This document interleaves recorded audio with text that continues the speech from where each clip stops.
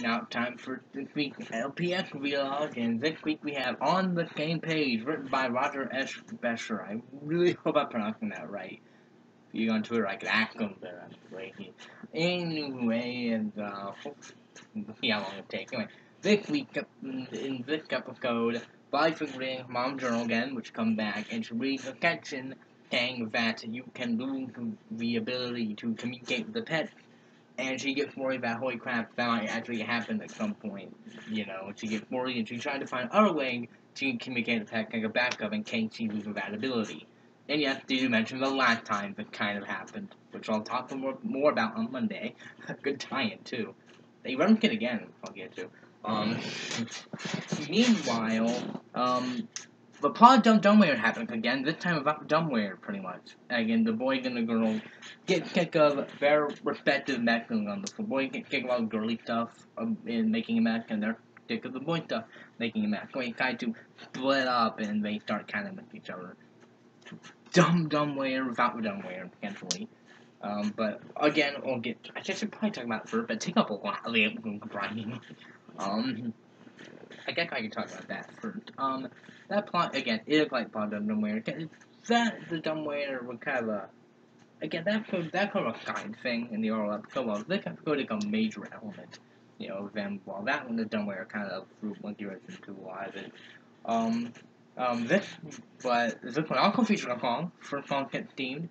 For the whole episode, I was wondering, man, the last few weeks in the one song, I haven't got one. This one, I'm gonna get a song. Then by the time I got to it, I'm like, oh fuck, I didn't expect it to actually be a song. Took a few parts, I'm like, maybe, but no. The song basically had everyone basically thinking about, having communication breakdown. And that's why the song totally not called that. Cause you know how much I fucking hate that trope. Refrain from assuming. I would refrain from assuming if you didn't. I've mentioned that before. That's why I'm not be fair great trope. Anyway, really good song though.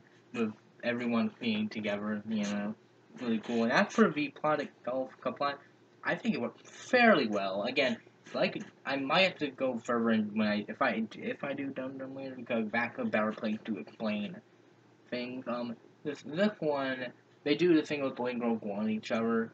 And the thing between that, because this one they have that short, too short about boy going about girls, so it's like, a little bit of retread of low, less people. Veronica, we've seen this before, but I think they keep some probably a little more even than Dumbwaiter. I can add less implication probably, because this one, it's not romantic at all. They just kind of like enjoy when they don't like the part. Well, it's really interesting, and the song leads is not good. No F-Category parody this time, unfortunately. But but I think it mostly worked because everyone's surrounding character and that's a pretty good joke. Not a ton of like human looking, but there are some good jokes. Nutbag Dash gets to appear again after Pet Nap. It plays a little bit of Bark, that cool. There are some good, very good, some good lines. There's some dumb video jokes that are actually pretty good. So thumbs up on that. But the plot itself does work, even though again I've seen it before, but it worked to bring in that heart, and I think.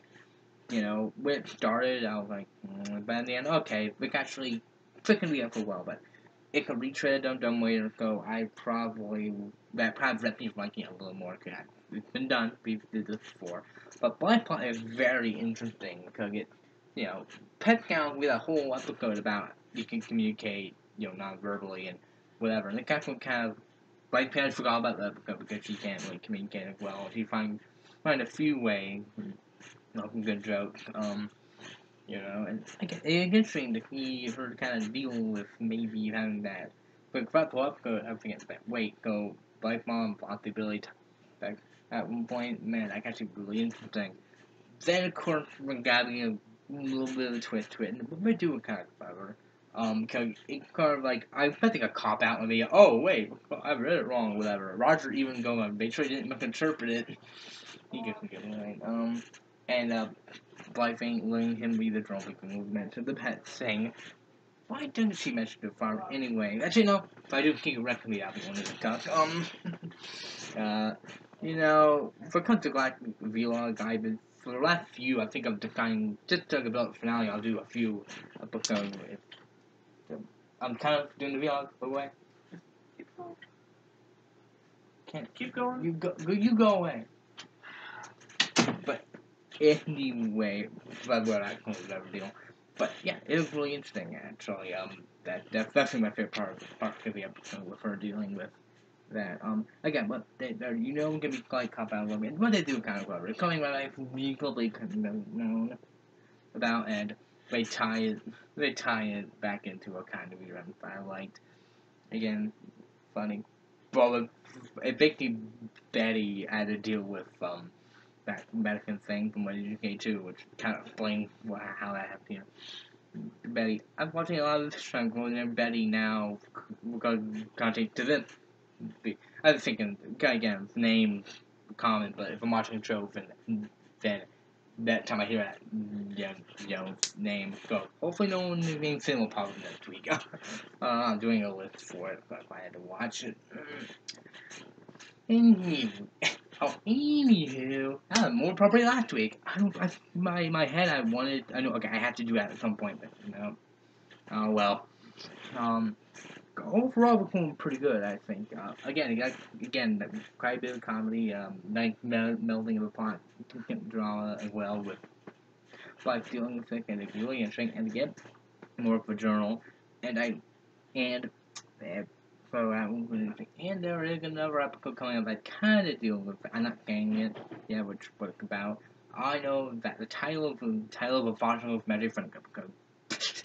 I don't know why I think of the title might have, but I'll get to that when we get to that. Anyway, but yeah, again, the cop out and kind of reaction got good and very good cop out at the end, but I think they did better than they could have, and the ending really confused. So overall, very well rounded episode. Quite enjoying it. Not quite great because I feel like they could have. Again, the plot could have been improved. And I think that could have worked better. But overall, it was a pretty good episode, I think. Definitely. I found a few. That few have been pretty good. Heavy was look entertaining. One probably has the most objective value, but at the same time, not perfect. So there you go. Going from Roger got because he and been kind of in the middle. I mean, the only really good one to be in a podcast. The others have been good. He introduced the pet thing, and now he continued down the dash thing. Yeah, I think they're perfectly fine. It's the only one I probably well too. I'm sure like the subplot and a few minor bit may be enjoyable. And of course, 50 fine. I don't know what I'm gonna deal with that. It's fine. Whatever. I need to do a video on that one. What am I talking about? Anyway, next week. Am I done? Yeah, I think that's about it. Okay. Then next week we have Paint a Picture. It'll last longer.